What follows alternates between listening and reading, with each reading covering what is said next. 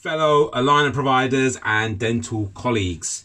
Thank you so much for tuning in again. I had, I think, 13 dentists reach out to me and say, can you go through this communication company thing? It really sits uncomfortably with us. We don't understand and we think you're wrong.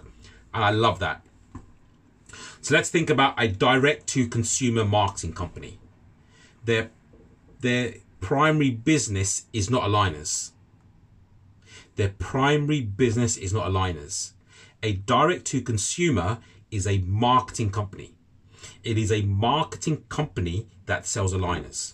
The reason why a direct-to-consumer will do better than us as dentists at selling aligners is that they understand marketing.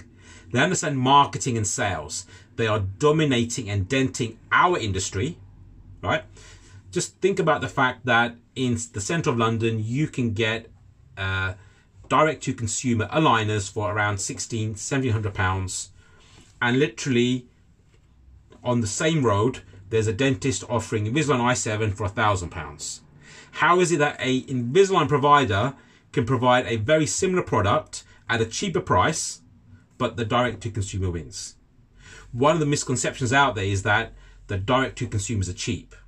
Guys, go out there, research your area, and I'm very confident that you will find Invisalign i7 is cheaper than a direct-to-consumer. So what do these companies understand? They understand that they are a marketing and communication company. They're a sales company. The product that they sell happens to be an aligner. If you are a direct-to-consumer, you probably actually get one of the big aligner companies to make your aligners. So you don't even have a manufacturing base. Everything is what they call white labeled. So you take an aligner made by company X and put your sticker on it. A direct-to-consumer company is nothing more than a marketing and communication company.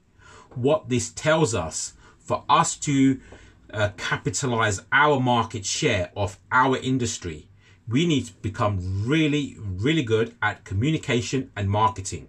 This way we can stave off outside people who are looking to come into our industry. So guys, I hope that's helped us to sort of change some of our paradigms so we know where we need to work on our businesses so we can capitalize the opportunities out there. Thank you so much for listening today. Please DM, tag, share. Let's get the word out there and let's together do this together. Thanks a lot, guys. Bye.